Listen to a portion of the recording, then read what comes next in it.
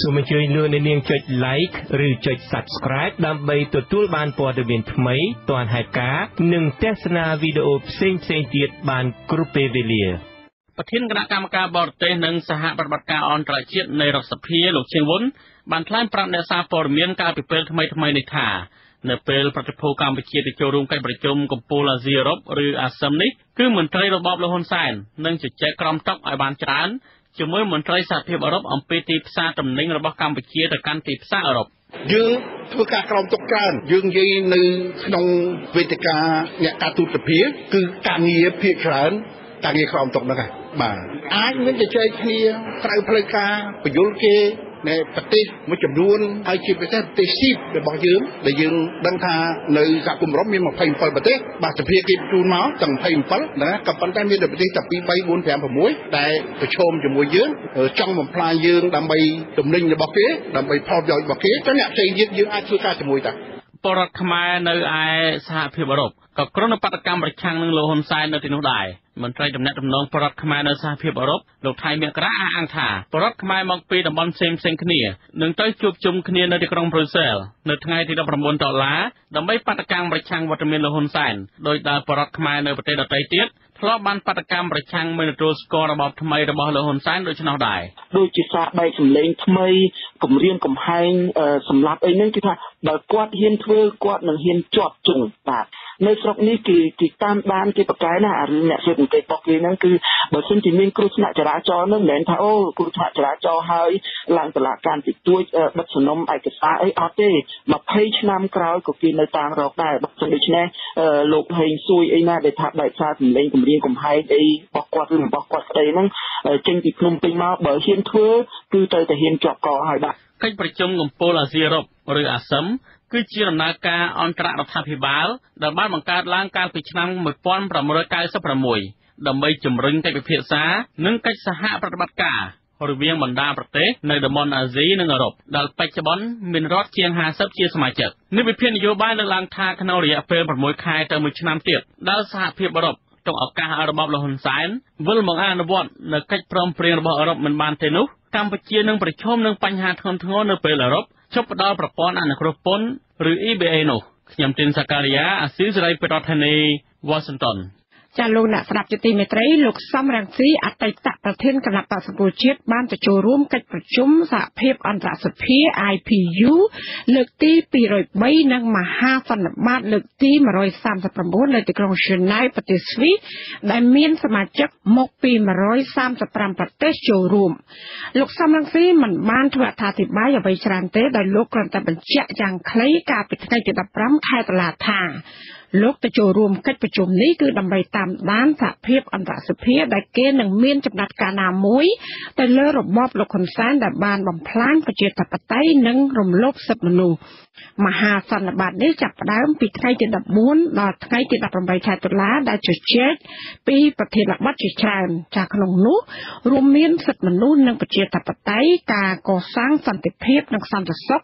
បញ្ហាជនភៀសខ្លួននិងការប្រែប្រួលអាកាសធាតុជាដើមកិច្ចប្រជុំសភាអន្តរសភានេះក៏មានការចូលរួមពីអនុប្រធានទី2រដ្ឋសភានិងជាតំណាងរាស្ត្រនៃរបបលោកហ៊ុនសែនអ្នកនាំពាក្យរដ្ឋសភាលោកលេងពេញឡុងបានប្រាប់វិទ្យុបារាំងកាលពីថ្ងៃទី15ខែតុលាថាប្រធានសហភាពអន្តរសភាដែលបានអញ្ជើញលោកសំរងស៊ីឲ្យទៅចូលរួមកិច្ចប្រជុំនេះគឺជារឿងខុសច្បាប់ហើយដែលលោកអះអាងថាលោកសំរងស៊ីមិនមែនជាតំណាងរាស្ត្រទៀតឡើយកាលពីឆ្នាំ2017តំណាងរាស្ត្រគណៈបកប្រជាជនកម្ពុជាមិនបានទៅចូលរួមកិច្ចប្រជុំមហាសន្និបាតលើកទី138របស់សហភាពអន្តរសភា IPU នៅទីក្រុង Geneva ប្រទេសស្វីសនេះទេនៅគ្រាដែលរបបនេះបានរំលាយគណៈបកប្រឆាំងនិងរវល់ការរៀបចំការបោះឆ្នោតចាំមន្ត្រីរបបលោកហ៊ុនសែនអះអាងកាលនោះថាកិច្ចប្រជុំនេះគឺមិនមានសារៈសំខាន់អ្វីឡើយលោកអ្នកនាងកញ្ញាកំពុងស្ដាប់ការផ្សាយរបស់វិទ្យុអាស៊ីសេរីពីរដ្ឋធានី Washington សហរដ្ឋអាមេរិកតើការវិនិយោគរបស់ក្រុមហ៊ុនស្ករអំពើចិននៅខេត្តព្រះវិហារបង្កផលប៉ះពាល់យ៉ាងណាខ្លះដល់បរិស្ថាននិងជីវិតមនុស្សនៅតំបន់នោះសូមលោកអ្នកនាងរងចាំស្ដាប់សេចក្តីរាយការណ៍នេះពិស្ដានៅក្រៅការផ្សាយព័ត៌មាននាពេលបន្តិចទៀតនេះបាទសូមអរគុណ លោកនាងជាទីមេត្រីដោយឡែកនៅប្រទេសថៃឯនោះវិញពលករខ្មែរមួយចំនួនបារម្ភអំពីសុវត្ថិភាពខណៈមានខ្សែអាត់សម្លេងដែលគេសង្ស័យថាជាសម្លេងមន្ត្រីជាន់ខ្ពស់នៃរបបលោកហ៊ុនសែន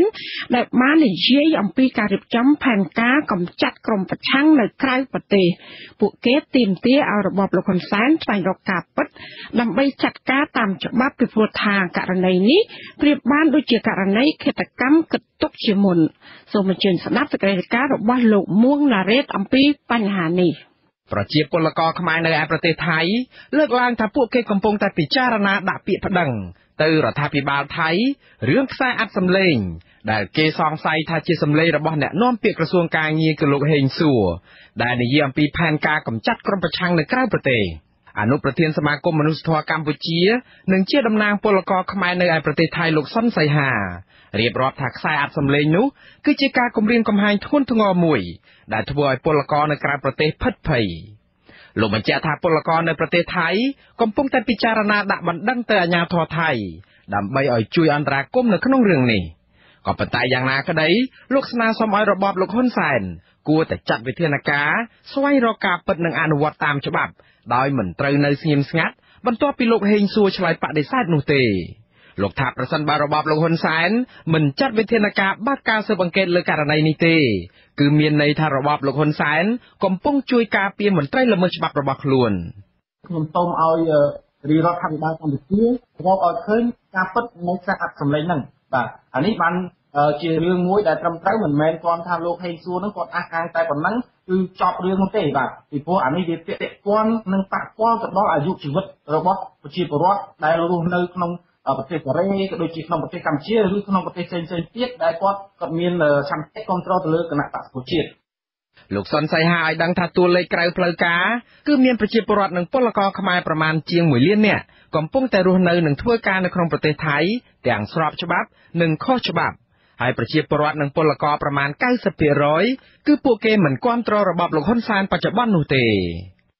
នៅក្នុងប្រទេសថៃនេះតាមពិតគឺពួកគាត់ចង់ធ្វើឲ្យគាត់ចង់ឲ្យមានការធ្វើបាតកម្មមួយប្រឆាំងរដ្ឋាភិបាលកម្ពុជាប៉ុន្តែគឺយើងអាចធ្វើទៅបានដោយសារនៅពេលនេះគឺច្បាប់ថៃទៅគ្រប់គ្រងដោយយោធាគឺគេមិនអនុញ្ញាតឲ្យជនណាសូម្បីតែជនជាតិថៃក៏ដោយឲ្យប្រជុំគ្នាធ្វើការបាតកម្មអីចាប់ពី4នាក់ចាប់ពី5នាក់ឡើងទៅទេបាទមិនខុសគ្នាប៉ុន្មានពលករម្នាក់ទៀតក៏អះអាងថានៅប្រទេសថៃមានពលករជាច្រើនគាំទ្រគណៈបក្សសង្គ្រោះជាតិដូច្នេះហើយបានជាពួកគេមានការបារម្ភអំពីសុវត្ថិភាពក្រោយមានខ្សែអាត់សម្លេងគំរាមកំហែងខ្លាំងៗបែបនេះលោកបញ្ជាក់ថាប្រជាពលករខ្មែរពិតជាចង់ដាក់ពាក្យប្តឹងទៅអាជ្ញាធរថៃក៏ប៉ុន្តែបារម្ភខ្លាចអាជ្ញាធរថៃចាប់បញ្ជូនពួកគេត្រឡប់ទៅកម្ពុជាវិញព្រោះអាជ្ញាធរថៃមិនទាន់បានគោរពសិទ្ធិសេរីភាពពលករឲ្យបានពេញលេញដូចនៅប្រទេសជប៉ុននិងនៅប្រទេសកូរ៉េនោះឡើយមានការព្រួយបារម្ភដែរប៉ុន្តែឲ្យពួកខ្ញុំទាំងអស់គ្នាដែលជាពលករនៅស្រុកថៃសប្តាហ៍នេះគឺអត់បានទៅធ្វើអីឲ្យខុសហើយកាលដែលធ្វើបន់រដូវភ្ជុំនោះក៏មានដែរមានខាងគេហ្នឹងគេដាក់ជាប៉ូលីសថៃអញ្ចឹងណាមកស៊ើបអង្កេតថ្មីនេះមានខ្សែអាត់សម្លេងមួយមានរយៈពេលជាង1នាទីបានបែកធ្លាយនិងត្រូវបណ្ដាញសង្គម Facebook ចែកចាយប្រងព្រាតដែលគេសង្ស័យថាជាសម្លេងរបស់អ្នកនាំពាក្យក្រសួងការងារគឺលោកហេងសួរដែលនិយាយអំពីការរៀបចំផែនការជួលក្រុមជនអន្តពាលនិងចិញ្ចឹមក្រុមទាំងនោះឲ្យបង្កអំពើហិង្សានិងបង្កើតជាព្រឹត្តិការណ៍គ្រោះថ្នាក់ចរាចរណ៍ជាដើមលើក្រុមប្រឆាំងនៅក្រៅប្រទេសនិងនៅក្នុងប្រទេសកម្ពុជានៅពេលដែលពួកគេត្រឡប់ទៅកម្ពុជាវិញទោះជាយ៉ាងណាក្តីលោកហេងសួរបានបដិសេធខ្សែអាត់សម្លេងនោះនិងអះអាងថាជាការប្រឌិតឡើងរបស់ក្រុមប្រឆាំងដើម្បីវាយប្រហារលើរូបលោកតែប៉ុណ្ណោះប៉ុន្តែទោះជាប្រកែកដូចនេះក្តីគេមិនឃើញលោកហេងសួរដាក់ពាក្យប្តឹងទៅតុលាការឬក៏អាជ្ញាធរដើម្បីការពារភាពបរិសុទ្ធរបស់លោកនោះឡើយមួយរយៈពេលចុងក្រោយនេះមានការបែកធ្លាយខ្សែអាត់សម្លេងជាញឹកញាប់ពីខាងមន្ត្រីនៃរបបលោកហ៊ុនសែននិងពីខាងមន្ត្រីនៃគណៈបក្សសង្គ្រោះជាតិទោះជាយ៉ាងណាក្តីមជ្ឈដ្ឋានទូតសង្កេតឃើញថាចំពោះខ្សែអាត់សម្លេងដែលបែកធ្លាយគឺអាជ្ញាធរតែងតែអនុវត្តស្តង់ដារ2ប្រសិនបើមានសម្លេងបែកធ្លាយពីខាងគណៈបកប្រជាជនកម្ពុជាឬក៏មន្ត្រីរបបលោកហ៊ុនសែនគឺអាជ្ញាធរមិនដែលចាត់វិធានការច្បាប់ឡើយថែមទាំងជួយការពារថែមទៀតផងផ្ទុយទៅវិញប្រសិនបើមានសារសម្លេងដែលបែកធ្លាយពីខាងគណៈបកប្រឆាំងនោះអាជ្ញាធរតែងតែចាត់វិធានការយ៉ាងលឿននិងតឹងរ៉ឹងបំផុត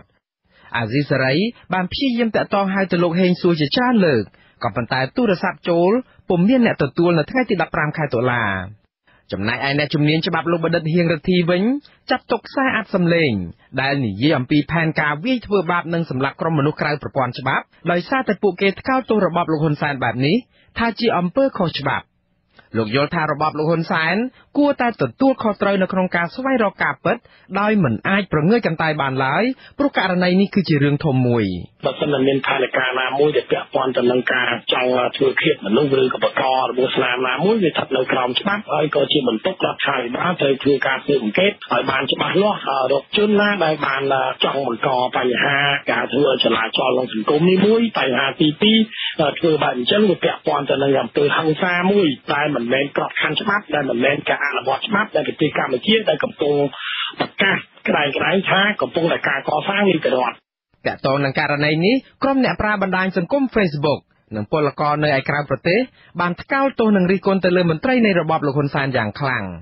ក្រុមពលករលើកឡើងថាពួកគេគួរតែទទួលបានការការពារសុវត្ថិភាពនិងយកចិត្តទុកដាក់យ៉ាងខ្លាំងពីមេដឹកនាំប្រទេសរបស់ខ្លួន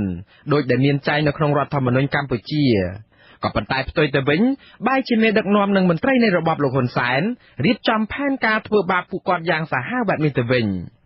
អាស៊ីសេរីព្យាយាមតាក់ទងទៅអ្នកនាំពាក្យក្រសួងមហាផ្ទៃលោកខៀវសុភ័ក្រជាច្រើនលើកនៅថ្ងៃទី15ខែតុលាក៏ប៉ុន្តែទូរស័ព្ទចូលពុំមានអ្នកទទួលដែរការបែកធ្លាយខ្សែអាត់សម្លេងគម្រាមកំហែងដែលគេសង្ស័យថាជាសម្លេងលោកហេងសួរនេះគឺបន្ទាប់ពីប្រជាពលរដ្ឋនិងពលករខ្មែរនៅឯក្រៅប្រទេសដែលជាអ្នកនិយមប្រជាធិបតេយ្យ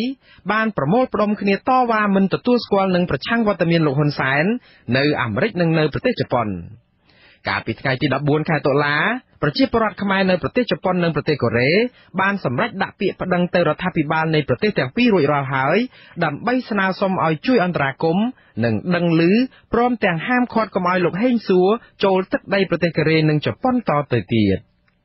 ខ្ញុំបាទមុងណារ៉េតអាស៊ីសេរីរដ្ឋធានី Washington អាស៊ីសេរីលោកអ្នកនាងជាទីមេត្រីក្រៅពីស្ដាប់និងទស្សនាព័ត៌មានអាស៊ីសេរីតាម YouTube និង Facebookលោកអ្នកនាងក៏អាចស្ដាប់វិទ្យុអាស៊ីសេរីផ្សាយតាមរលកធាតុអាកាសខ្លីឬ Shortwave តាមកម្រិតនិងកម្ពស់ដូចតទៅនេះពេលព្រឹកចាប់ពីម៉ោង 5 កន្លះដល់ម៉ោង 6 កន្លះតាមរយៈរលកធាតុអាកាសខ្លី 13740 kHz ស្មើនឹងកម្ពស់ 22m និង 15275 kHz ស្មើនឹងកម្ពស់ 20m ពេលយប់ចាប់ពីម៉ោង 7 កន្លះដល់ម៉ោង 8 កន្លះតាមរយៈរលកធាតុអាកាសខ្លី 9700 kHzស្មើនឹងកម្ពស់ 31m និង 12140 kHz ស្មើនឹងកម្ពស់ 25m បាទសូមអរគុណចាលោកដាក់ស្ដាប់យុតិមេត្រីតកតងនឹងតម្លៃប្រេងសាំងឡើងខ្ពស់រហូតដល់ទៅជិត 5000 រៀលក្នុង1លីត្រនោះមន្ត្រីសង្គមស៊ីវិលស្នើឲ្យក្រសួងពាណិជ្ជកម្មស្វែងរកដំណោះស្រាយដើម្បីបញ្ចុះតម្លៃប្រេងសាំងជាបន្ទាន់ក៏ប៉ុន្តែអ្នកនាំពាក្យក្រសួងពាណិជ្ជកម្មបានលើកឡើងថាដំណោះស្រាយនៅចំពោះមុខគឺមានតែវិធីម្យ៉ាងគត់គឺក្រសួងក្រុងកោះហៅតំណាងក្រុមហ៊ុនដែលនាំចូលប្រេងឥន្ធនៈដើម្បីពិភាក្សារកវិធីកាត់បន្ថយថ្លៃចំណេញលោកវ៉ាន់សុមេតរាយការណ៍អំពីរឿងនេះប្រធានសមាគមឯករាជ្យនៃសេដ្ឋកិច្ចក្រៅប្រព័ន្ធលោកវ៉ាន់ពៅយល់ថាក្រសួងពាណិជ្ជកម្មគួរតែចាត់វិធានការបញ្ចុះថ្លៃសាំងឲ្យបានលឿនបំផុតតាមការសន្យានៅមុនបុណ្យភ្ជុំលោកវ៉ាន់ពៅសង្កេតឃើញថាតម្រូវការប្រេងសាំងជាកត្តាចាំបាច់របស់ប្រជាពលរដ្ឋគ្រប់វិស័យនៅទូទាំងប្រទេសដូច្នេះរបបក្រុងភ្នំពេញត្រូវប្រញាប់រកវិធានការទប់ស្កាត់ការឡើងថ្លៃនិងរកវិធីដោះស្រាយទម្លាក់ថ្លៃសាំងវិញឲ្យដោយការសន្យានៅមុនបុណ្យភ្ជុំជាបន្ទាន់ក្រោយភ្ជុំហើយខ្ញុំគិតថាក្រសួងគួរតែធ្វើតាមអ្វីដែលបានសន្យាកាលពីមុនភ្ជុំអញ្ចឹងតែគាត់បាននិយាយថានឹងកោះក្រុមហ៊ុនសាំងហ្នឹងដើម្បីរកវិធានការក្នុងការបញ្ចុះតម្លៃប្រេងសាំងអានទី1ហើយទី2ខ្ញុំគិតថាក្រសួងគួរតែរិះរកមធ្យោបាយយ៉ាងណាដើម្បីធ្វើការឧបត្ថម្ភធនដោយឡើងតម្លៃពន្ធលើសម្ភារៈមិនចាំបាច់ដូចជាបារីស្រាអីសពបែបយ៉ាងហើយសម្ភារៈមួយចំនួនអញ្ចឹងដើម្បីយកថវិកាទាំងអស់ហ្នឹងមកឧបត្ថម្ភធនផ្នែកសាំងទៅវិញអានេះគឺជាចំណុចមួយដែលរដ្ឋាភិបាលក្រសួងត្រូវធ្វើរឿងហ្នឹងព្រោះអានេះគឺជាតម្រូវការចាំបាច់របស់ប្រជាពលរដ្ឋទាំងអស់នៅក្នុងប្រទេសហ្នឹងក្រសួងពាណិជ្ជកម្មកាលពីថ្ងៃទី3ដុល្លារបានជូនដំណឹងថាមូលហេតុនៃការឡើងថ្លៃតម្លៃប្រេងសាំងនៅកម្ពុជាគឺបណ្ដាលមកពីការប្រឈមមុខរវាងប្រទេសលោកខាងលិចនិងប្រទេសផលិតប្រេងធំៗលើពិភពលោកដែលប្រការនេះ បានជះឥទ្ធិពលដល់តម្លៃប្រេងឥន្ធនៈលក់រាយនៅទូទាំងពិភពលោករួមទាំងនៅប្រទេសកម្ពុជាផងដែរអ្នកនាំពាក្យក្រសួងពាណិជ្ជកម្មលោកសេងថៃប្រាប់អាស៊ីសេរីនៅថ្ងៃទី4 ដុល្លារគឺកាលពីមុនពិធីបុណ្យភ្ជុំបិណ្ឌថាដំណោះស្រាយមានតែមួយគត់គឺក្រសួងពាណិជ្ជកម្មនឹងក៏ហៅក្រុមហ៊ុនប្រេងឥន្ធនៈដើម្បីមកប្រជុំរកដំណោះស្រាយនៅក្រៅបុណ្យភ្ជុំតែយើងអាចជែកគ្នាជាមួយនឹងវិស័យឯកជនមកកន្លងទៅយើងបានជែកគ្នាម្ដងហើយតែកថានេះតែបានជំរាបជូនចឹងអាស៊ីសេរីបានព្យាយាមទូរស័ព្ទទៅសុំការបញ្ជាក់បន្ថែមពីអ្នកនាំពាក្យក្រសួងពាណិជ្ជកម្មលោកសេងថៃនៅថ្ងៃទី15 ដុល្លារជាច្រើនដងប៉ុន្តែមិនមានការលើកទូរស័ព្ទទេគិតចាប់ពីពាក់កណ្ដាលខែកញ្ញាមកប្រេងសាំងមួយធុងឬហៅថាមួយបារ៉ែលចំណុះ159 លីត្រមិនទាន់បុកបញ្ចូលពន្ធមានតម្លៃពី $86.98 ដុល្លារសហរដ្ឋអាមេរិកដល់ $89.52 ដុល្លារសហរដ្ឋអាមេរិករីឯប្រេងម៉ាស៊ូតចំណុះដូចគ្នាមិនទាន់បុកបញ្ចូលពន្ធបានឡើងថ្លៃពី $92.17 ដុល្លារសហរដ្ឋអាមេរិកដល់ $96.68 ដុល្លារសហរដ្ឋអាមេរិកបើទោះជាបែបណាក្រសួងពាណិជ្ជកម្មអះអាងថាតម្លៃប្រេងឥន្ធនៈទាំងនេះនឹងត្រូវបញ្ចុះថ្លៃចំនួន$4 សេនឬស្មើនឹង160រៀលក្នុង1លីត្រនៅពេលលក់រាយដើម្បីឲ្យស្របតាមការណែនាំរបស់លោកហ៊ុនសែនមេដឹកនាំរបបក្រុងភ្នំពេញលោកហ៊ុនសែនមេដឹកនាំរបបក្រុងភ្នំពេញបានសន្យានៅមុនរបបលោករៀបចំព្រឹត្តិការណ៍បោះឆ្នោតថាចាប់ពីថ្ងៃទី1 ខែកក្កដាឆ្នាំ2018ទៅប្រេងសាំងនឹងចុះថ្លៃទាំងអស់មិនថាប្រេងសុភ័ក្រឬប្រេងធម្មតាឡើយប្រេងគ្រប់ប្រភេទទាំងអស់ប្រេងគ្រប់ប្រភេទទាំងអស់ត្រូវចុះ180រៀលទាំងអស់សាំងមកសុទ្ធហើយសាំងមានទាំងអាសុភ័ក្រមិនសុភ័ក្រហើយគឺថាត្រូវចុះទាំងអស់អញ្ចឹងត្រូវអនុវត្តឲ្យបានគ្រប់ពីនៅពេលនោះតម្លៃប្រេងសាំងលក់រាយចាប់ពីថ្ងៃទី1ដល់ថ្ងៃទី15 ដុល្លារត្រូវបានក្រសួងពាណិជ្ជកម្មអះអាងថាតម្លៃមធ្យមលើទីផ្សារអន្តរជាតិគឺ $4,364 រៀលក្នុង1លីត្រសម្រាប់ប្រេងសាំងធម្មតារីឯប្រេងម៉ាស៊ូត$4,195 រៀលក្នុង1លីត្រប៉ុន្តែនៅកម្ពុជាត្រូវបានចុះថ្លៃ4សេនតាមអនុសាសន៍របស់លោកហ៊ុនសែនគឺប្រេងសាំងធម្មតាត្រូវលក់តម្លៃ$4,200 រៀលនិងប្រេងម៉ាស៊ូតត្រូវលក់តម្លៃ$4,000 រៀលក្នុង1លីត្របើទោះជាក្រសួងពាណិជ្ជកម្មអះអាងបែបនេះក៏ដោយប៉ុន្តែសម្រាប់អ្នកតាមដានសង្គមវិញសង្កេតឃើញថាតម្លៃលក់នេះនៅតែមានតម្លៃថ្លៃជាងប្រទេសក្បែរខាងកម្ពុជាដូចជាថៃឬវៀតណាមដែលសុទ្ធសឹងតែជាប្រទេសនាំចូលប្រេងដូចកម្ពុជាដែរនាយកប្រតិបត្តិអង្គការសម្ព័ន្ធគណនេយ្យភាពសង្គមកម្ពុជាលោកសនជ័យយល់ថាថ្មីត្បិតតែការកោះហៅតំណាងក្រុមហ៊ុនមកទម្លាក់ថ្លៃប្រេងជាដំណោះស្រាយចំពោះមុខប៉ុន្តែរបបក្រុងភ្នំពេញគូគិតមួយជំហានទៅមុខទៀតគឺពន្ធនាំចូលត្រូវធ្វើយ៉ាងណាឲ្យមានតម្លៃប្រហាក់ប្រហែលនឹងប្រទេសជិតខាងហើយរបបក្រុងភ្នំពេញត្រូវបញ្ចេញកញ្ចប់ថវិកាជាតិដើម្បីទប់តម្លៃសាំងកុំឲ្យឡើងថ្លៃបែបនេះនៅកម្ពុជានោះតម្លៃខ្ពស់ជាងគេខ្ញុំគិតថារដ្ឋាភិបាលគួរតែទៅមួយជំហានទៀតទៅគិតរឿងតម្លៃពន្ធនាំចូលសាំងប្រធានសមាគមឯករាជ្យនៃសេដ្ឋកិច្ចក្រៅប្រព័ន្ធលោកពាន់ពៅបន្ថែមថារបបក្រុងភ្នំពេញគួរបើកចំហឲ្យមានទីផ្សារប្រកួតប្រជែងក្នុងការនាំចូលប្រេងឥន្ធនៈចូលកម្ពុជាកុំឲ្យមានការនាំចូលផ្ដាច់មុខខ្ញុំបាទប៉ែនសុមេតអាស៊ីសេរីពីរដ្ឋធានី Washington ចាលោកនាងកញ្ញាកំពុងស្ដាប់ការផ្សាយរបស់វិទ្យុអាស៊ីសេរីដែលផ្សាយចេញពីរដ្ឋធានី Washington ក្រុមមេធាវីនឹងបោះឆ្នោតជ្រើសរើសប្រធានគណៈមេធាវីសម្រាប់អាណត្តិថ្មីនៅថ្ងៃអង្គារទី16 ខែតុលានេះចាមេធាវីនិងអង្គការសង្គមស៊ីវិលសង្ឃឹមថាការបោះឆ្នោតនេះនឹងអាចជ្រើសរើសប្រធានគណៈមេធាវីដែលមានសមត្ថភាពជួយសម្រួលដល់ការងាររបស់មេធាវីនិងផ្ដល់ឱកាសឲ្យគ្រប់ភាគីបានធ្វើការរួមគ្នាដើម្បីពង្រឹងវិស័យយុត្តិធម៌នៅកម្ពុជាអ្នកស្រីសុជីវីរាយការណ៍ប្រធានគណៈមេធាវីអាណត្តិទី12នឹងត្រូវក្រុមមេធាវីបោះឆ្នោតជ្រើសតាំងទៅតាមកាលកំណត់នៅពេលដែលប្រធានគណៈមេធាវីត្រូវអស់អាណត្តិបន្ទាប់ពីបំពេញការងារបាន2ឆ្នាំម្ដងមេធាវីម្នាក់ស្ថិតក្នុងចំណោមមេធាវីទាំងជាង 1,300 នាក់ដែលត្រូវចូលរួមការបោះឆ្នោតលោកមេធាវីសីសុភ័ណ្ឌមានប្រសាសន៍ថាក្នុងអាណត្តិថ្មីនេះក៏មិនខុសពីលើកមុនដែរគឺលោកប្រាថ្នាចង់បានប្រធានគណៈមេធាវីដែលមានសមត្ថភាពនិងជួយសម្រួលដល់ការងារមេធាវីប្រធានដែលឲ្យគណៈមេធាវីមានតួនាទីសំខាន់នៅក្នុងដំណើរការនៃការអនុវត្ត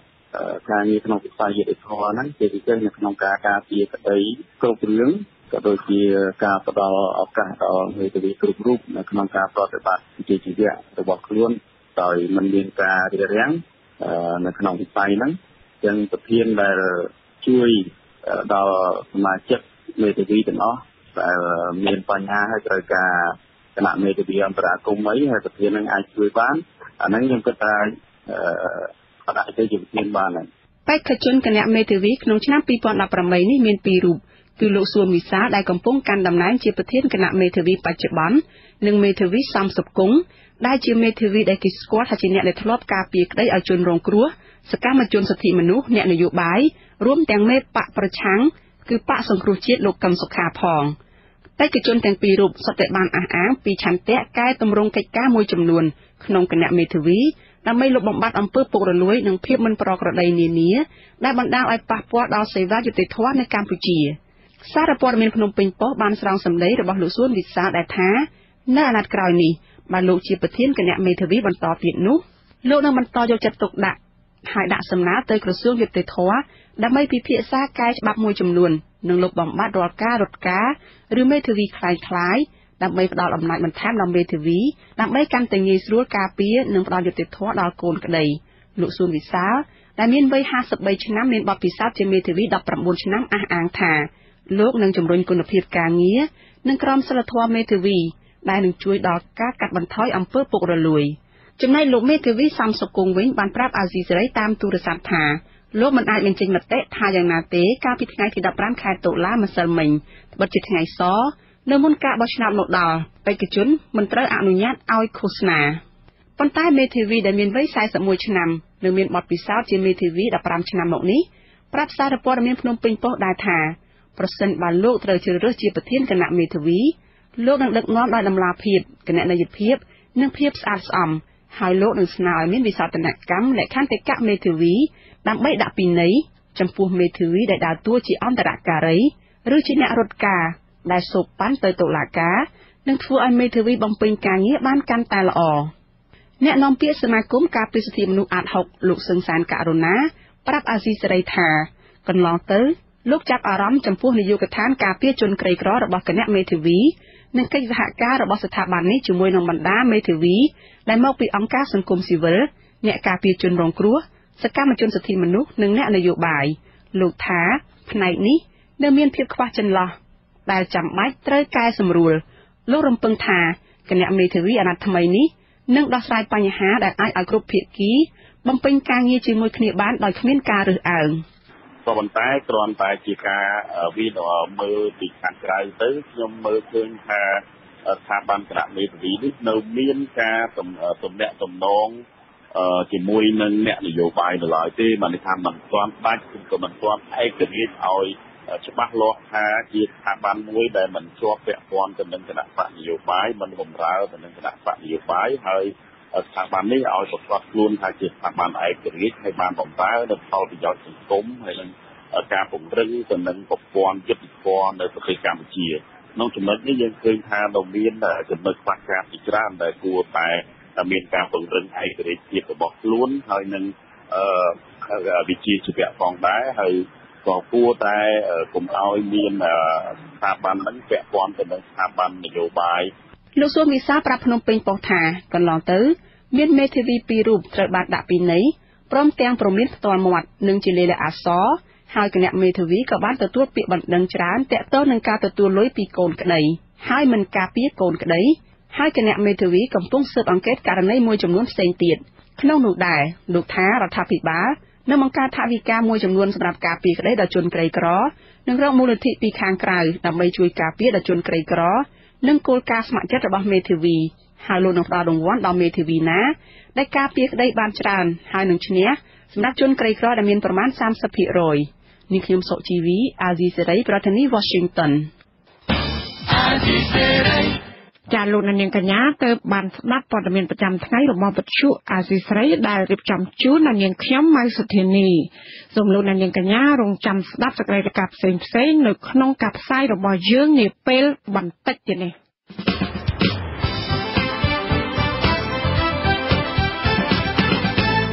លោកនាងកញ្ញាអ្នកស្ដាប់ជាទីមេត្រីនៅក្នុងការផ្សាយជាបន្តទៅទៀតនេះយើងខ្ញុំមានសេចក្តីរាយការណ៍ស្ដីអំពីការវិនិយោគរបស់ក្រុមហ៊ុនស្ករអំពើចិននៅខេត្តព្រះវិហារបង្កផលប៉ះពាល់យ៉ាងធំធេងដល់បរិស្ថាននិងជីវិតពលរដ្ឋហើយនៅចុងកម្មវិធី លោកអ្នកនាងនឹងបានស្ដាប់ព័ត៌មានបញ្ចប់សូមអញ្ជើញលោកអ្នកនាងស្ដាប់ការផ្សាយរបស់យើងខ្ញុំដែលមានជាបន្តទៅទៀតដូចតទៅ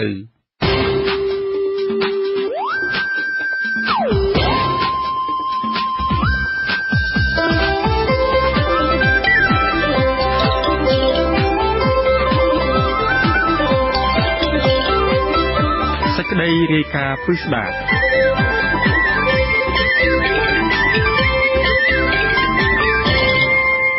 លោកអ្នកនាងជាទីមេត្រីក្រុមអង្គការសង្គមស៊ីវិលជាតិនិងអន្តរជាតិរកឃើញថាការវិនិយោគរបស់ក្រុមហ៊ុនបត់សម្ព័ន្ធចិនចំនួន5នៅក្នុងខេត្តព្រះវិហារបានបង្កផលប៉ះពាល់យ៉ាងធំធេងដល់បរិស្ថាននិងជីវិតមនុស្សនៅតំបន់នោះជាពិសេសប៉ះពាល់ទៅលើសហគមន៍ជនជាតិដើមភាគតិចគួយដែលបានរស់នៅនិងអាស្រ័យផលនៅលើដីធ្លីនិងព្រៃឈើតាំងពីដូនតារបស់ពួកគេមកទំនាស់ដីធ្លីរវាងប្រជាពលរដ្ឋនិងក្រុមហ៊ុនបត់សម្ព័ន្ធចិនទាំងនោះបានអស់បន្លាយអស់រយៈពេលជាច្រើនឆ្នាំមកហើយដោយពលរដ្ឋទាមទារកុំឲ្យក្រុមហ៊ុនឈូសឆាយដីធ្លីនិងព្រៃឈើដែលជាទីអាស្រ័យផលរបស់ពួកគាត់ខណៈក្រុមហ៊ុនចិនទាំងនោះមិនបានបញ្ឈប់សកម្មភាពឈូសឆាយទាំងនោះឡើយបាទពីរដ្ឋធានី Washington លោកសេចបណ្ឌិតរាយការណ៍ព័ត៌មាននេះ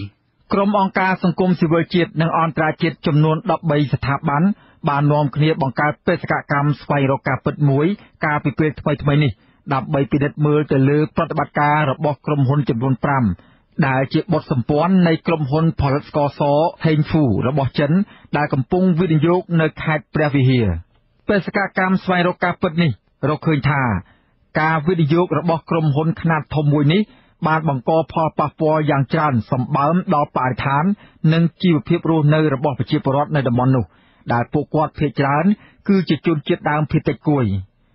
ផលប៉ះពាល់ទាំងនោះរួមមានការបាត់បង់សិទ្ធិប្រើប្រាស់និងគ្រប់គ្រងដីធ្លីនិងធនធានធម្មជាតិការបាត់បង់អត្តសញ្ញាណជនជាតិដើមភាគតិចការបាត់បង់សាមគ្គីភាពនិងឯកភាពគ្នាក្នុងសហគមន៍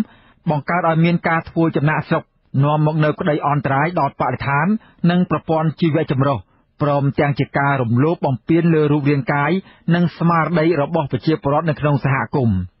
ក្រុមហ៊ុនបានចាប់ផ្ដើមឈូសឆាយនិងត្រួសត្រាយព្រៃតាំងពីឆ្នាំ2010មកម្លេះពលគឺនៅមុនពេលដីនោះមិនទាន់ត្រូវបានធ្វើអនុប្រយោគឬផ្លាស់ប្ដូរផ្លូវច្បាប់ពីដីសាធារណៈរបស់រដ្ឋមកជាដីឯកជនរបស់រដ្ឋនៅឡើយគិតត្រឹមឆ្នាំ2016កន្លងទៅក្រុមហ៊ុនបានដាំអំពៅនៅលើផ្ទៃដី 13,000 ហិកតាឬស្មើនឹង 36% នៃផ្ទៃដីសម្បត្តិសរុបបេសកកម្មស្វែងរកការពិតរកឃើញទៀតថាក្រុមហ៊ុនចិនបានឈូសឆាយនិងត្រួសត្រាយព្រៃនេះមិនបានធ្វើឡើងស្របតាមគោលការណ៍នៃការផ្ដល់សំណងសមរម្យនិងត្រឹមត្រូវនោះឡើយជាពិសេសបានរំលោភទៅលើសិទ្ធិជនជាតិដើមភាគតិចដែលរស់នៅតំបន់នោះហើយបើទោះជាក្រុមហ៊ុនធ្វើបែបនោះក្តីអាជ្ញាធរមិនបានហាមឃាត់ឬរារាំងក្រុមហ៊ុនឡើយផ្ទុយទៅវិញមន្ត្រីរដ្ឋាភិបាលប៉ូលីសនិងកងកម្លាំងប្រដាប់អាវុធដទៃទៀតបែរជាបានអនុញ្ញាតឬចូលរួមនៅក្នុងសកម្មភាពឈូសឆាយទាំងនោះទៀតផងក្រុមហ៊ុនបានឈូសឆាយបំផ្លាញព្រៃចាក់ដីលុបត្រពាំងបឹងបួរនិងឈូសរានយកដីកសិកម្មព្រមទាំងដីបំរុងទុករបស់អ្នកភូមិថែមទៀតដែលធនធានអស់ទាំងនេះសុទ្ធសឹងតែជាប្រភពចំណូលនិងកន្លែងរកអាហារចិញ្ចឹមជីវិតរបស់ពួកគាត់ទីប្រឹក្សាពិគ្រោះយោបល់របស់ប្រជាពលរដ្ឋជនជាតិដើមភាគតិចគួយនៅឃុំប្រមេលោកស្រីទេពទឹមអះអាងថាជីវភាពរបស់ប្រជាពលរដ្ឋនៅក្នុងសហគមន៍របស់លោកស្រីបានស្រុតចុះយ៉ាងខ្លាំងចាប់តាំងពីមានវត្តមានរបស់ក្រុមហ៊ុនចិនដោយសារអស់ព្រៃឈើដីធ្លីនិងប្រភពទឹកទាំងនោះលោកស្រីបន្តថាមានប្រជាពលរដ្ឋខ្លះបានធ្លាក់ខ្លួនជំពាក់បំណុលគេដោយសារខ្ចីបុលដោះតជីវភាពវាមិនជាការពិតទេមានក្រុមហ៊ុនមកវត្តមូលដ្ឋានណាមានក្រុមហ៊ុនមកមូលដ្ឋានបាត់បង់មុខរបរដោយសារគេយកមុខរបរយើងអស់យើងមានស្រែគេយកស្រែយើងមានព្រៃជំនឿមានដើមជួបយកដើមស្បកជួបមានអីធ្វើរីកចម្រើនដល់ប្រជាពលរដ្ឋក៏ធនធានរបស់ត្រូវបានគេយកហើយយើងរស់នៅតាមកណ្ដោចាំអត់មានមុខរបរធ្វើពីភាពចុកខ្សោយដូចជាយើងបកកាយចំណូលខ្លះអីធ្វើយើងបាត់បង់មុខរបរដែលយើងត្រូវប្រកបតាមដូនតាមកកណ្ដឹងហើយក៏ប៉ុន្តែការអះអាងរបស់តំណាងពលរដ្ឋរូបនេះត្រូវបានមេឃុំប្រមេលោកធានហេងបដិសេធដោយលោកបញ្ជាក់ថាជីវភាពរបស់ប្រជាពលរដ្ឋមិនមានការធ្លាក់ចុះឡើយផ្ទុយទៅវិញមានតែក្រាន់បើជាងមុនផងដោយអ្នកភូមិខ្លះមានផ្ទះថ្មរស់នៅហើយដីខ្លះដែលពួកគាត់ធ្លាប់បកបកាន់ផលនោះមិនបានបាត់បង់ទៅណាឡើយ ខ្ញុំមើលទៅបានមានដីប្រដីមានដីចាក់វាសល់ធម្មតាគឺថាសម្រាប់ការប្រជាពលរដ្ឋពេលគង់ឲ្យបានមានតែដំណាំមានតែពោមានអីណាវាអត់មានថាយើងចង់នៅតាណាក៏បានចង់ថាស្អីក៏បានទេព្រោះមានជាការទេថាដីតាមទេវរដ្ឋផ្ដល់ឲ្យក្រុមហ៊ុនមេឃុំរូបនេះបញ្ជាក់ទៀតថាទំនាស់ដីធ្លីរវាងប្រជាពលរដ្ឋជាមួយនឹងក្រុមហ៊ុនចិននោះលោកមិនអាចដោះស្រាយបានឡើយព្រោះវាហួសពីសមត្ថភាពរបស់អាជ្ញាធរឃុំអាស៊ីសេរីនៅពុំទាន់អាចរកប្រភពតាក់ទងអាជ្ញាធរខេត្តព្រះវិហារដើម្បីសាកសួរបន្ថែមអំពីរឿងនេះបានឡើយកាលពីថ្ងៃទី15ខែតុលាក៏ប៉ុន្តែអតីតអភិបាលខេត្តព្រះវិហារលោកអ៊ុំម៉ារ៉ាធ្លាប់បានទទួលស្គាល់ថាការអភិវឌ្ឍរបស់ក្រុមហ៊ុនចិននេះបានជួបប្រទះនឹងបញ្ហាដីធ្លីជាមួយនឹងប្រជាពលរដ្ឋមួយចំនួនក៏ប៉ុន្តែលោកបានអះអាងថាអាជ្ញាធរខេត្តព្រះវិហារបានសម្របសម្រួលនិងជ្រឿដីដែលប៉ះពាល់ដើម្បីផ្ទេរសិទ្ធិឲ្យប្រជាពលរដ្ឋស្របតាមគោលនយោបាយរបស់របបក្រុងភ្នំពេញរួចរាល់ជាស្រេចហើយចំណែកអភិបាលខេត្តព្រះវិហារបច្ចុប្បន្នគឺលោកអ៊ុនច័ន្ទដាក៏ធ្លាប់បានចុះពិនិត្យផ្ទាល់ដល់ទីតាំងមានទំនាស់រវាងក្រុមហ៊ុននិងប្រជាពលរដ្ឋនៅតំបន់មួយចំនួនផងដែរដោយបានសន្យាថានឹងដោះស្រាយបញ្ចប់ទំនាស់នេះឲ្យបានឆាប់ស្របតាមគោលការណ៍ច្បាប់លោកបានអះអាងថាទំនាស់ដីធ្លីរវាងប្រជាពលរដ្ឋនិងក្រុមហ៊ុនចិននេះនៅមានសេសសល់តិចតួចប៉ុណ្ណោះមកទល់នឹងពេលនេះក៏ប៉ុន្តែការអះអាងរបស់ថ្នាក់ដឹកនាំខេត្តព្រះវិហារទាំងពីររូបនេះត្រូវបានប្រជាពលរដ្ឋច្រានចោលនិងចាត់ទុកថាគ្រាន់តែជាការនិយាយយករួចខ្លួនតែប៉ុណ្ណោះពលរដ្ឋបញ្ជាក់ថាការវិនិយោគនេះប៉ះពាល់ដល់ប្រជាពលរដ្ឋចំនួន10ឃុំស្មើនឹង25ភូមិដែលមានប្រជាពលរដ្ឋរស់នៅលើសពី 23,000 នាក់តំបន់ដែលប៉ះពាល់គ្របដណ្ដប់លើផ្ទៃដីមួយចំនួននៃស្រុកចំនួន3របស់ខេត្តព្រះវិហារគឺស្រុកស្បែងមានជ័យស្រុកឆែបនិងស្រុកជ័យសែនហើយមកទល់នឹងពេលនេះមិនទាន់ឃើញមានដំណោះស្រាយឬការផ្ដល់សំណងសមរម្យអ្វីដល់ពួកគាត់នៅឡើយ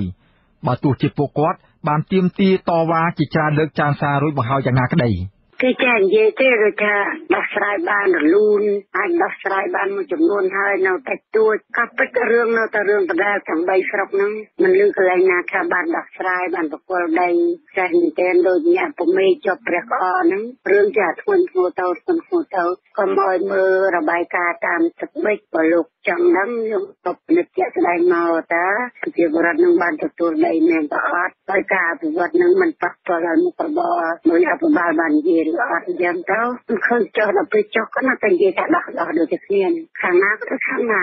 មេដឹកនាំរបបក្រុងភ្នំពេញលោកហ៊ុនសែនធ្លាប់បានបង្ហាញមោទនភាពយ៉ាងខ្លាំងចំពោះគម្រោងខ្នាតធំមួយនេះ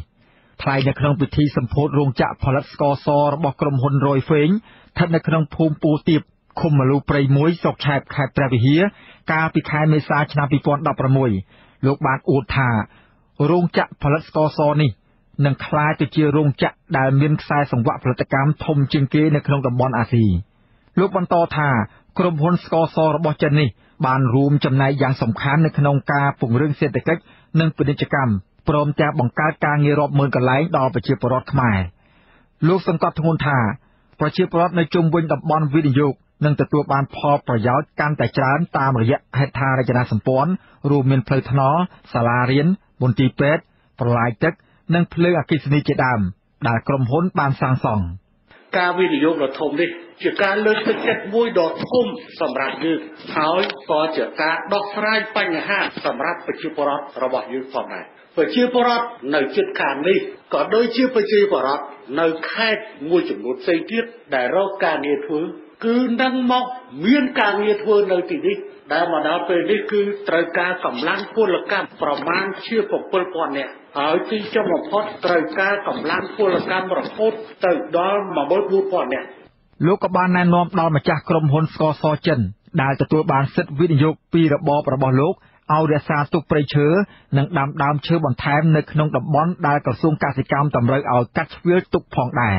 រក្សាទុកព្រៃរក្សាទុកកូនអាងណាអាកូនអាងមិនត្រឹមតែរក្សាទុកទេត្រូវជីកវាជ្រៅទៀតដើម្បីបានទឹកហើយអាដើមឈើនោះអាព្រៃដែលលោករក្សាទុកនៅក្នុងកសិដ្ឋានដែលមានត្រូវដាំឈើបន្ថែមដើម្បីឲ្យឈើនោះលូតលាស់ឡើងនៅក្នុងទំហំផ្ទៃដីដែលបានគ្វាលទុកជាតំបន់ព្រៃត្រូវរក្សានៅក្នុងកសិដ្ឋានរបស់យើងធ្វើបែបនេះយើងអាចដោះស្រាយបានបញ្ហាជាមួយគ្នាក៏ប៉ុន្តែក្រមប្រជាពលរដ្ឋបានអះអាងថាក្រុមហ៊ុនមិនបានរក្សាទុកព្រៃដោយការណែនាំរបស់លោកហ៊ុនសែនឡើយផ្ទុយទៅវិញពួកគេបានកាប់ដើមឈើ និងឈូសឆាយដីព្រៃទាំងនោះអស់គ្មានសល់ឡើយសូម្បីតែដើមច្បាស់ជ័រក៏ក្រុមហ៊ុនមិនទុកឲ្យប្រជាពលរដ្ឋអាស្រ័យផលដែរលោកស្រីទេពទឹមអះអាងថាសកម្មភាពនិងផលប៉ះពាល់ជាក់ស្ដែងរបស់ក្រុមហ៊ុនហេងហ្វូនេះខុសគ្នាស្រឡះពីការរំពឹងទុករបស់លោកហ៊ុនសែនលោកស្រីបញ្ជាក់ថាគ្មានការផលិតស្ករសអាល់កុលអគ្គិសនីនិងជីសរីរាង្គដោយការរំពឹងទុកនោះឡើយ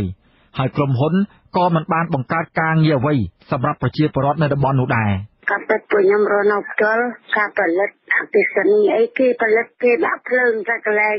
រោងចក្រគេនេះហើយការផលិតជីផលិតអីមានជីមានអីណាកាកសំណល់ហូរពាសពេញផ្ទៃទឹកតាមដងអូរនឹងធ្វើឲ្យមនុស្សនឹងមានជំងឺហើយទឹកស្អុយពីពលបរិយាកាសចិត្តរោងចក្រនឹងវាមានអូរមួយគេហៅអូរព្រាលកន្លែងកាកសំណល់ក៏ខ្វក់ទឹកក៏ស្អុយត្រីក៏ងាប់តាមដងស្ទឹង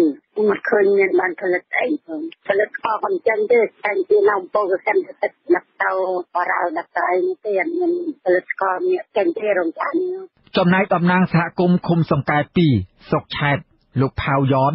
ក៏បានអះអាងដែរថា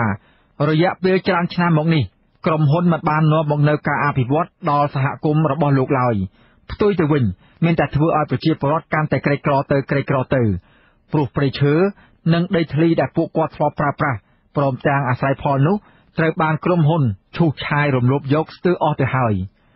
លោកថាក្រុមហ៊ុនក៏មិនបានផ្ដល់ការងារអ្វីដល់ប្រជាពលរដ្ឋដោយការអះអាងរបស់លោកហ៊ុនសែននោះដែរតាក់ទងនឹងដំណោះស្រាយដីធ្លីនេះវិញលោកបញ្ជាក់ថាអាជ្ញាធរបានត្រឹមតែការសន្យាប៉ុណ្ណោះប៉ុន្តែគ្មានផលអ្វីឡើយក្នុងរយៈពេលប្រហែលឆ្នាំមកនេះ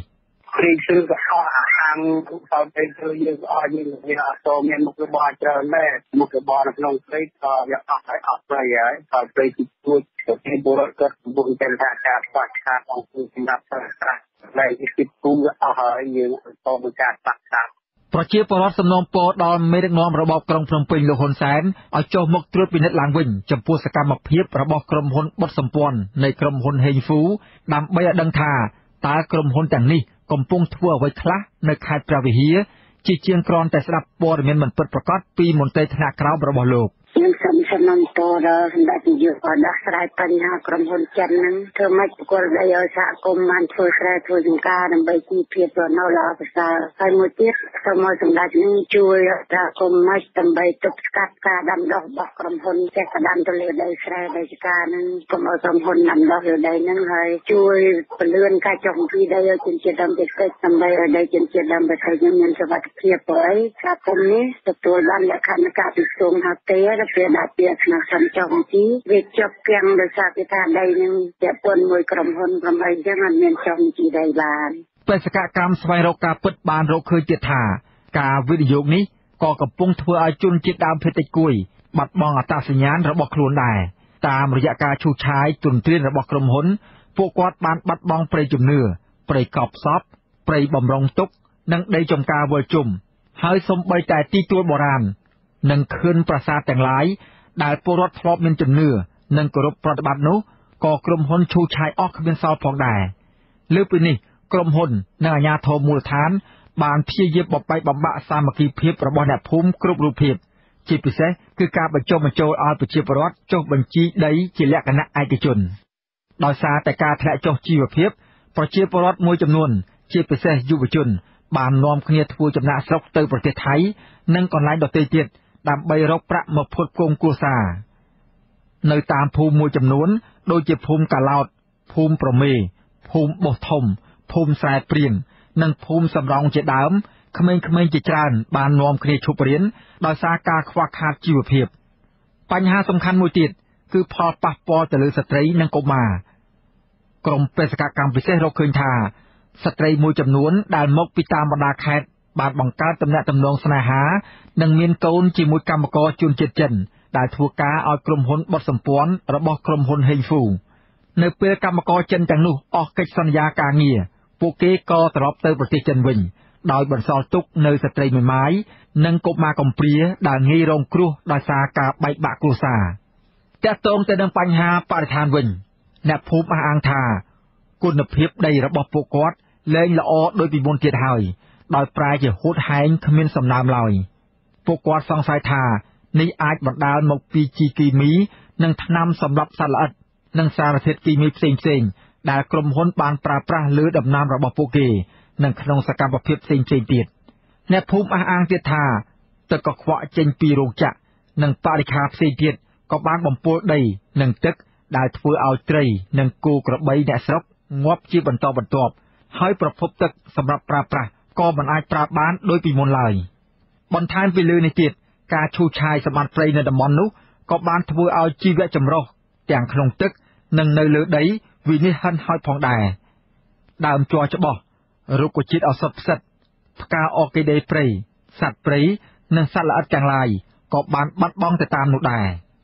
អាស៊ីសេរីនៅពុំទាន់អាចតាក់ទងតំណាងក្រុមហ៊ុនបុតសម្ព័ន្ធនៃក្រុមហ៊ុនហេងហ្វូរបស់ចិនបាននៅឡើយគិតត្រឹមថ្ងៃទី15ខែតុលា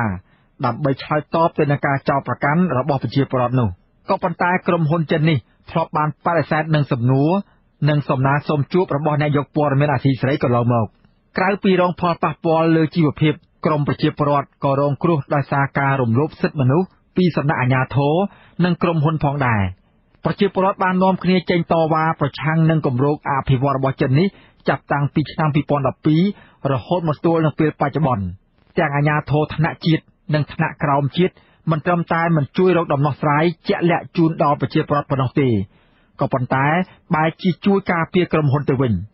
ប្រជាពលរដ្ឋអះអាងថាអាជ្ញាធរមូលដ្ឋានបានប្រើប្រាស់អាវុធនិងអំពើហិង្សាដើម្បីកាងឲ្យក្រុមហ៊ុនជាថ្នូរនឹងការទទួលបានផលប្រយោជន៍ឬលាភសក្ការៈក្រៅពីនេះអាជ្ញាធរមូលដ្ឋាននិងប៉ូលីសក៏បានតាមដានសកម្មភាពរបស់ប្រជាពលរដ្ឋនិងតំណាងរបស់ពួកគាត់ដែលចេញមុខប្រឆាំងនឹងក្រុមហ៊ុនហេងហ្វូផងដែរដោយលាបពណ៌ពួកគាត់ថាជាអ្នកប្រឆាំងនឹងការអភិវឌ្ឍរបស់រដ្ឋាភិបាលអាជ្ញាធរបានភ្ជាប់ពួកគាត់ទៅនឹងក្រុមអង្គការសង្គមស៊ីវិលនិងគណៈបកនយោបាយដែលរិះគន់របបលោកហ៊ុនសែនឬនិយាយឲ្យចំគឺគណៈបកប្រឆាំងតែម្ដងហើយកាន់តែធ្ងន់ធ្ងរជាងនេះទៀតអាជ្ញាធរថែមទាំងបានចោទប្រកាន់ពួកគាត់ថាបានចូលរួមក្នុងបដិវត្តពណ៌និងចង់ធ្វើអបាគមបំបែករដ្ឋទៀតផងការរំលោភបំពានការគំរាមកំហែងការចោទប្រកាន់និងការប្តឹងប្រជាពលរដ្ឋទៅតុលាការកើតមានជាច្រើនករណីតាំងពីឆ្នាំ2012រហូតមកទល់នឹងពេលនេះលោកស្រីទេពទឹមបានបកស្រាយថាប្រជាពលរដ្ឋគ្មានបំណងទៅបង្កើតរដ្ឋនៅក្នុងរដ្ឋនោះឡើយហើយអ្វីដែលពលរដ្ឋធ្វើនេះគឺដើម្បីទាមទារយកដីនិងព្រៃឈើដែលបានបាត់បង់នោះមកវិញតែប៉ុណ្ណោះចាំឃុំចាំស្រុកខេត្តនិយាយទាំងអស់រដ្ឋមាត់នេះឲ្យតែងើបឡើងតស៊ូគឺថាយើងប្រឆាំងថាយើងតនយោបាយគឺថាយើងក៏ថាគុំក៏រត់លើរដ្ឋពួកខ្ញុំថាមិនមែនអ្នកចង់អភិគមក៏រត់លើរដ្ឋទេ